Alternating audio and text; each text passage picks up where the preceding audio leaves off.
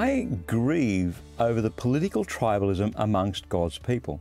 Not because I don't have my own political views, but because I ache at seeing Christians define themselves first and foremost through their politics, rather than their relationship with Jesus.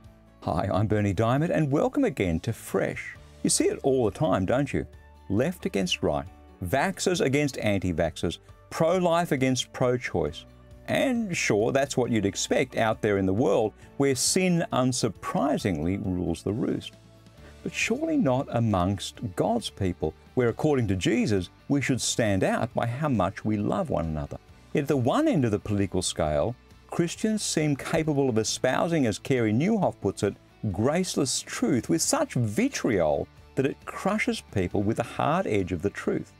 And often what emanates from the other end is truthless grace, with that if it feels good, do it mantra that's unwittingly leading people to a Christless eternity. What a mess God's church is in, with schisms that run so deep that no one seems to have the power to heal them. Enter Jesus. And the Word became flesh and dwelt among us. And we have seen His glory, glory as of the only Son from the Father, full of grace and truth.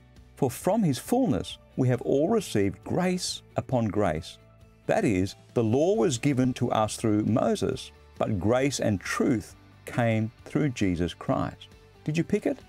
Jesus is full of grace and truth. And that's precisely what you and I are called to as well, not to political tribalism. Is it easy to be gracious and truthful all at the same time?